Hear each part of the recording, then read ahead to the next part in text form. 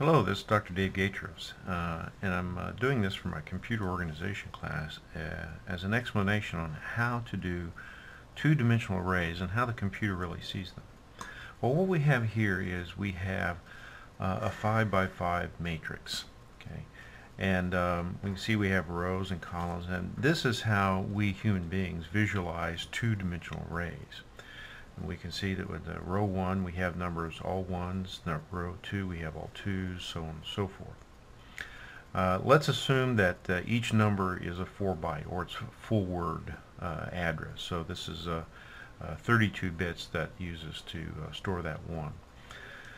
Well, this is actually how the computer sees it. It sees it as just a long string, a linear list of numbers itself. So to address them using what we call rows and columns, we have to do what's called offsets.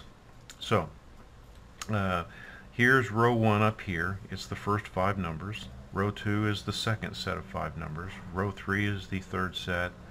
This is the fourth set, and this is the 5th row right here. So we can see that each row is divided by so many spaces, or so many characters, or so many bytes after the second row. As it turns out, we can calculate that. So if we assume that each one of these occupies 4 bytes, okay, and there are 5 of them, then we can assume that this takes up 20 bytes. So the second row starts 20 bytes after the first row. The third row starts 20 bytes after the second row, and so on and so forth. So that's it. Let's recall, each number is 4 bytes, each column is 4 bytes wide, and each row occurs every 20 bytes, which it can be calculated as the number of items in a column times the size. So that's 4 times 5. Okay.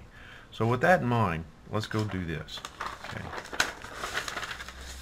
Let's say that I want the data element in the third row and the fourth column. How do I calculate that address?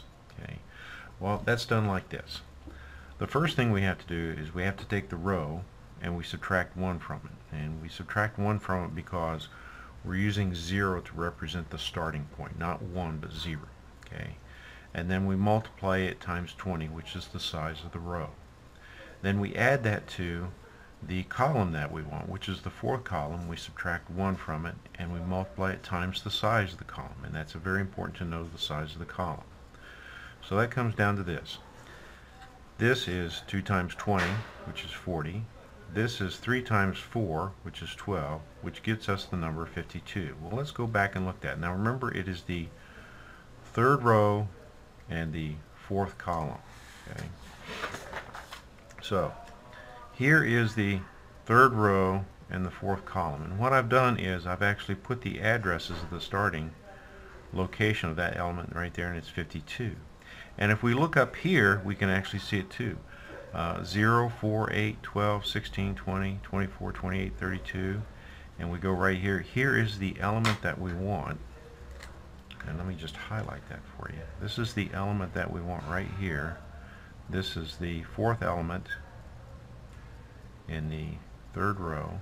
It's right there, and it is actually 52 bytes offset from the beginning of the array itself. Well, that's a brief explanation of how the computer visualizes 2D arrays inside a computer itself. Now what we'd like to do is we'd like to implement this in MIPS assembly language, and that's what we're going to do next. Well, now that we've seen how to do it on paper, let's see how to write a program to do it. And I've written a simple little program right here to access the array just as we put it on there. I've simplified it a little bit. I've declared an array here called 2D, and I've loaded it with 25 numbers. Now, the reason I've done this is so we can make sure that whenever I access an element here, we'll know that I've accessed the correct one. We'll assume that this is a 5 by 5 array, just like we showed you on the paper that we did previously in the previous scene.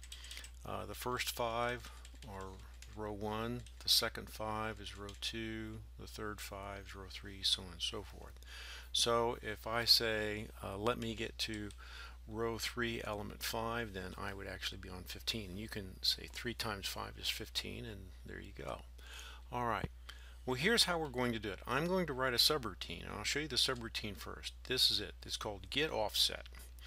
Now what I've done is it's a generic routine that should work for almost any array access, and you're welcome to use it on your programs that you write. Just make sure that you cite this reference and say you got it from this particular location, particular video. What I'm going to do is when I call this routine, I'm going to pass in 4 parameters. The first one in A0 was going to be the row that I want, and the second parameter is going to be the column. So the row and column, the XY coordinate, will be in A0 and A1. To make it generic, I'm also going to pass in how many bytes are in that row, in a single row, and I'm going to pass how wide each column is. In this particular case, each row is 20 bytes long, and each column is 4 bytes long. It's a full word. Then I'm going to do this very simple routine. I'm going to save off the row number, the column number, the size of the row, and the column of the size. I need to subtract 1 from the row and the column so the math works out correctly. I'm going to calculate the row offset by multiplying it times the size of the row, and I'm going to calculate the column offset by multiplying the column times its size. I'm going to add the row and column offsets together, and I'm going to return that to the main routine. Up here in the main routine,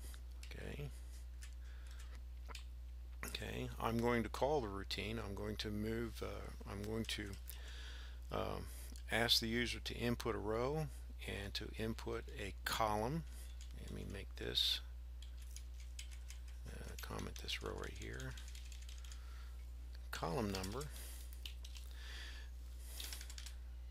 Column number. I'm going to read in the row and the column, and I'm going to put those in the appropriate places and then call the routine. Here is the call right here.